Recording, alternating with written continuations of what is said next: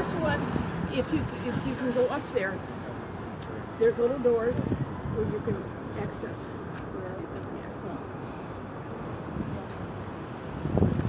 So when they were talking to Richardson, he came to see them in the house they were living at out on Washington Street. And this picture, and we'll see it in the library when we get in, was prominent. And he said, you like that? It's Abington Abbey in England. The listers were never here. But there is some talk done recently that John Ruskin from the Arts and Crafts movement was interested in this house. So maybe that was the connection. They haven't determined that yet. So Richardson used this to base this elevation. That's pretty much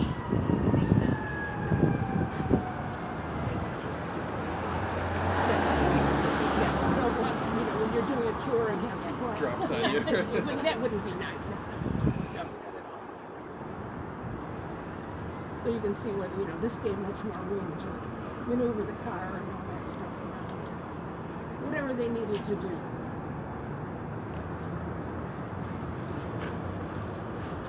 This is the entrance the mail service used.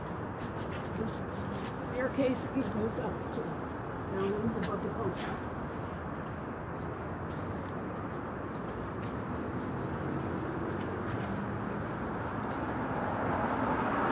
This one is the female servants' entrance.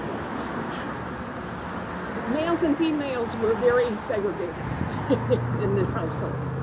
There were 8 live-in servants, 4 and 4, gender-wise, and 4 people, 4 adults. This is patterned after Roman marketplace.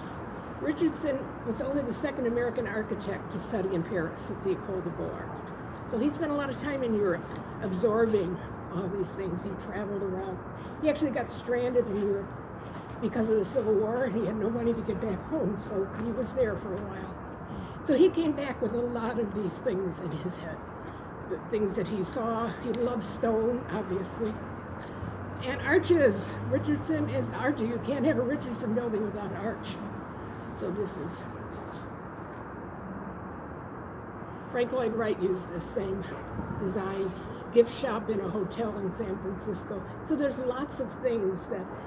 Richardson came first, then Sullivan, and then Wright. So Wright, in the scheme of things, is the baby of the the architects, but Richardson very much influenced the other 2.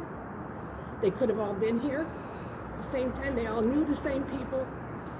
The Burnhams and everybody else that were the movers and shakers of Chicago lived on this street. So if you were here with the Glessners, you might have, but we don't have documentation, but they all knew the same people and all influenced each other. But Richardson was first. And he unfortunately died young. Yeah, I noticed that. He was only in his late 40s. So